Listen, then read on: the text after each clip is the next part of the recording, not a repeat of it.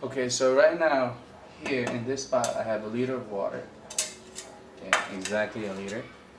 And this is actually room temperature water, and I have my Pathfinder watch here to check the temperature of the water. And right now it registers at 28.5 right here. Oh, I'm sorry, 26.3 degrees centigrade right there. 26.3 degrees centigrade. So that's the temperature of water, a liter of water right on this spot, and that's what we're going to boil. The manual says this is going to take about 3.5 minutes to boil a liter of water. And okay, so time to prime the stove. I'm using a squirt bottle here. This is denatured alcohol.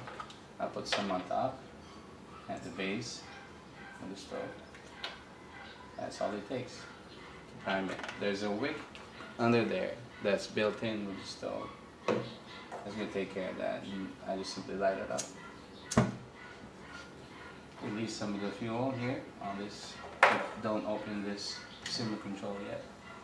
Just the main fuel line right here.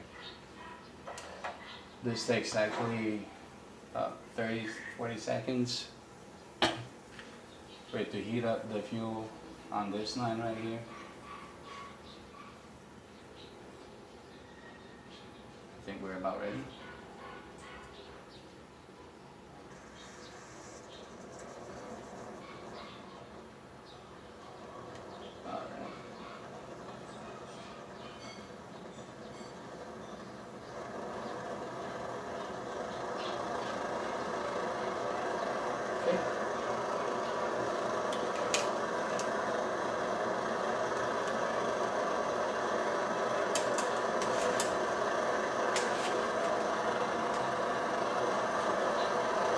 I'm going to put this full blast.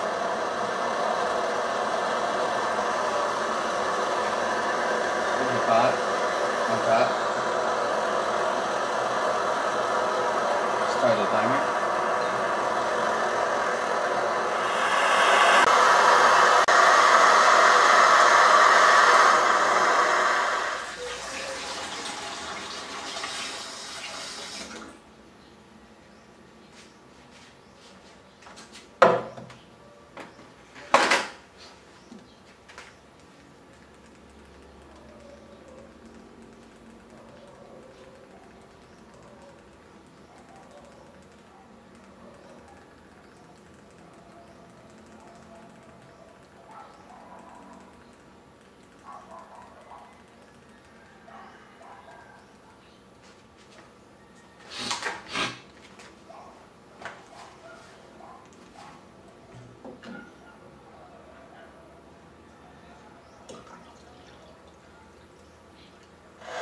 Okay, so now this is running with the windscreen around it and the heat reflector underneath the stove.